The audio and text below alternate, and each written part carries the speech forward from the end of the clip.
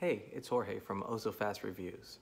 Today, like always, I'll be doing a review of The 100, Season 5, Episode 8, called How We Get Peace. This episode was insane. So first of all, I'm going to do a quick recap of the whole episode and then kind of give you my thoughts and feelings about it. So first, let's just kick it off. We're going to war.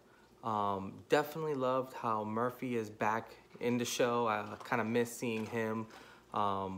Loved how Echo was trying to basically get Shaw killed in the nicest of way. Bellamy and Clark are definitely plotting, and I think they are going way overboard. And then, of course, Abby is definitely in Raven's head. She's definitely using that motherly power over Raven. And then Monty with, I think, one of the best killer lines in this. I think, what was it that he said? He goes, "What's one more?" And then everyone, Clark and Bellamy kind of froze for a little bit. And then he's like, "Oh, let's just kill O." And all of a sudden it was just like, nope, dang, So that was just dope. Monty definitely, I felt this episode had not a lot of screen time, but definitely had some impactful lines. And then Kane is just kind of this peacemaker. Like he's kind of become this all-knowing like monk type of person, definitely having all the right answers. So I think that's going to be definitely interesting. I definitely think that the whole thing that happened with the worms is just mind-boggling to me.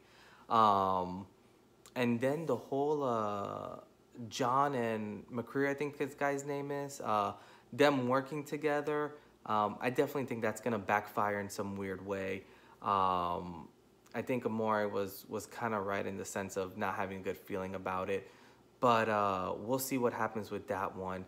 And how does Abby go from becoming, kind of like a little fan favorite and, trying to look out for someone to just becoming this junkie and, basically shocking Raven, which is, God, like, out of all the people, like, she's the one who's kind of like looked up to you like a motherly figure, and she's just gonna do her dirty like that. So definitely did not like that.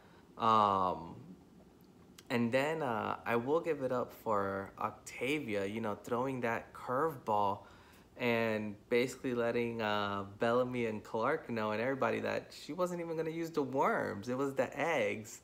So that part is just wild, like crazy. Definitely think Clark is put in a weird predicament. And then the show kind of ends with,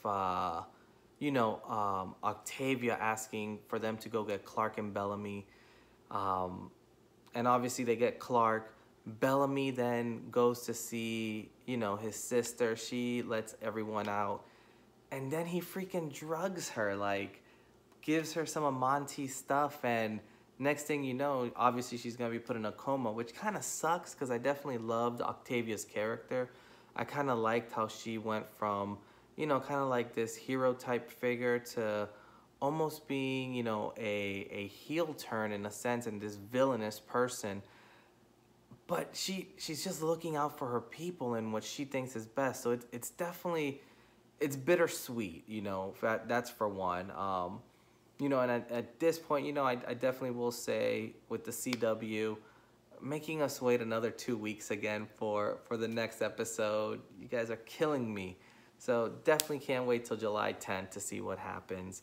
But I don't know. I think so far, obviously there's not that many episodes left in the season. So obviously the season's wrapping up. But definitely feel a war's going to be brewing in this place. I definitely feel that somehow, some way, obviously Octavia, Bellamy, Clark, I'll even go with Raven. There's no way they're gonna die. I somehow feel that John's gonna live, but Amore's gonna end up dying or sacrificing herself. I definitely feel that McCreary is gonna end up, I guess he's going to get his people, and they're going to kind of almost start an internal war where, in a weird sense, it's going to almost go back to previous seasons where you had your Reapers versus the Mountain Men versus you know, like all the other people. So it's almost going to be, it's almost foreshadowing of everything that's happening in the past. It's happening now in the future.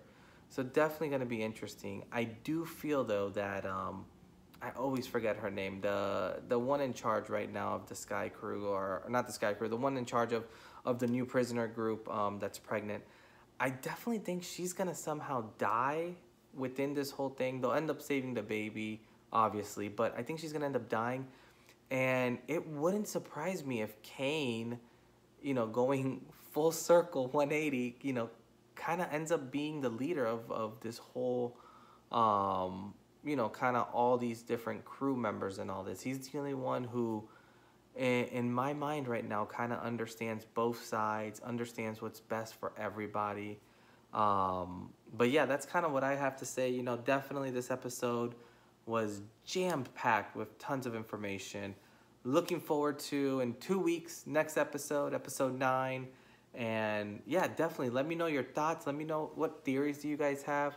What do you think is going to happen? Oh, and how can I forget? Maddie. I definitely feel that Maddie is going to end up getting the fire. I think that's definitely going to be one of those things that happen. You know, I think somehow she, now that Octavia's out of the picture and she's the number 2, I think she's going to become the true queen, and that will start some weird stuff. But I wonder if she'll fall under Clark's kind of guidance or where she's going to fall under. But either way, God, I love this show. Looking forward to hearing what you guys say. And on that note, this is Jorge from Also Fast Reviews, and I will catch you guys in the next 2 weeks with my next review and reactions from the 100.